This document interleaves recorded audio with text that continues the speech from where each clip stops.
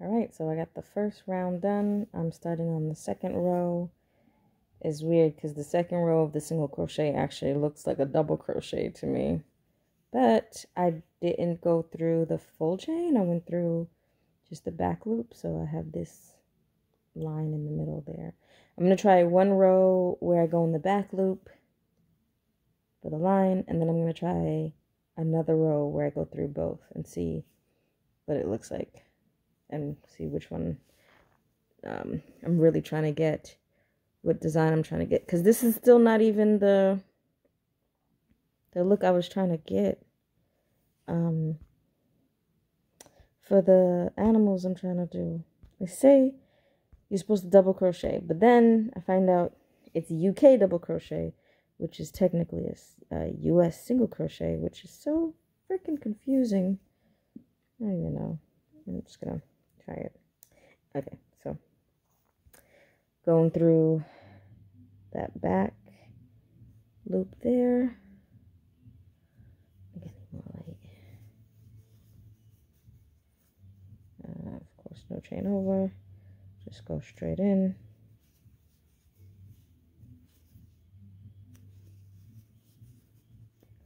It is so much easier to work on the second row than it was to work on that first one going into the base chain. I think I messed some of this stuff up.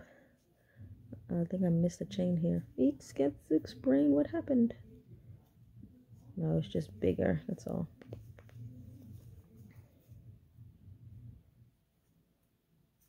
Am I on camera? Yeah, I better be on camera. Because you gotta see what I'm doing. Okay, back chain. Pull. Pull close.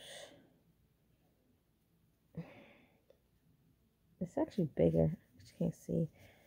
Chain, pull. Pull close. Back chain, pull.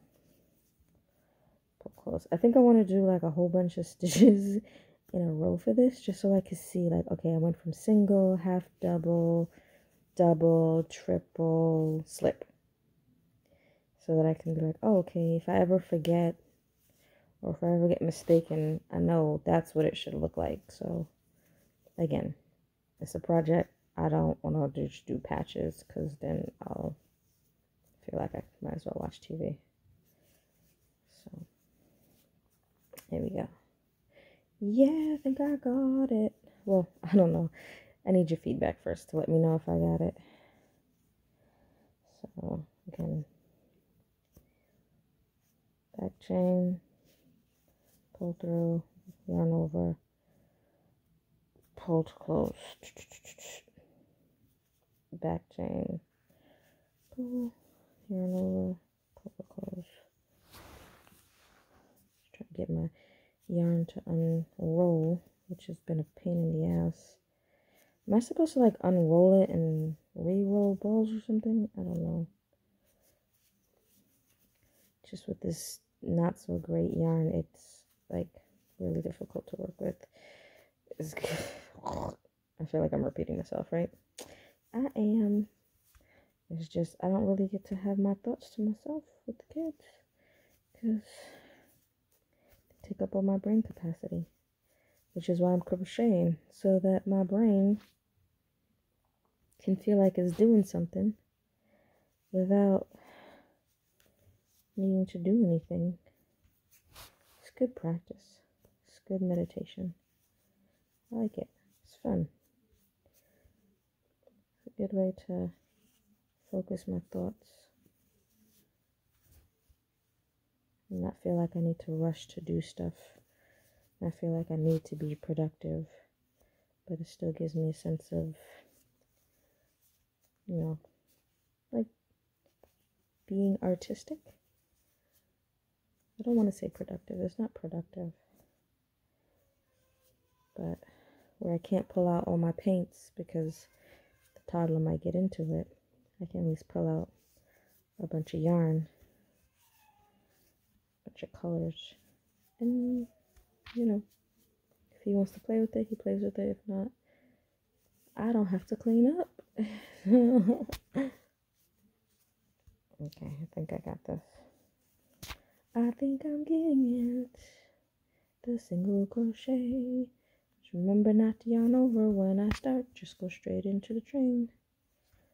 So, again, this is what I got for the second row. Again, I don't know what's the front of the back. I guess that's my preference. I don't know. But that's what I got. And that's going in the back chain. I'm going to see what it looks like doing it different ways for the different rows. But for this row, I'm going to do it going to the back. So I'll do back, I'll do front, and then I'll do the two. Or I'll probably do the two and then do the front. That way I can keep track of what I did in succession.